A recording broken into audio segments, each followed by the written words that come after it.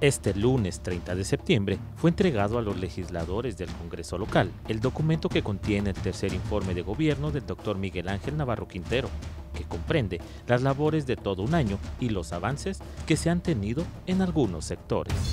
Presentar ante ustedes el tercer informe de gobierno del estado de Nayarit, un documento que refleja el trabajo comprometido y el esfuerzo conjunto de la administración pública estatal en el periodo comprendido entre septiembre de 2023 y septiembre de 2024. En este ejercicio informativo se exponen 5 ejes rectores. Bienestar social. Priorizar el acceso a servicios de calidad en salud, educación y bienestar, impulsando la mejora de la calidad de vida de todos los habitantes de Nayarit.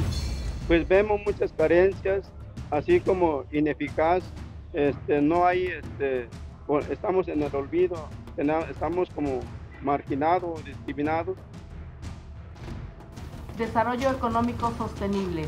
Sí te alcanza para lo básico, la canasta básica, pagar una renta, si tienes un carrito pues sí, echarle gasolina.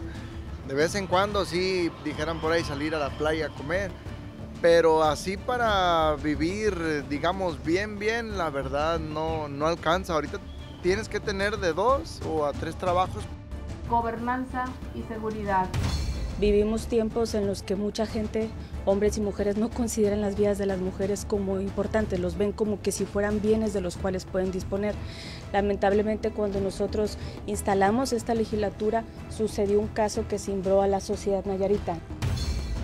Los contrastes salen a flote. El discurso se presentará al público el próximo 11 de octubre, pero es usted quien tiene la última opinión.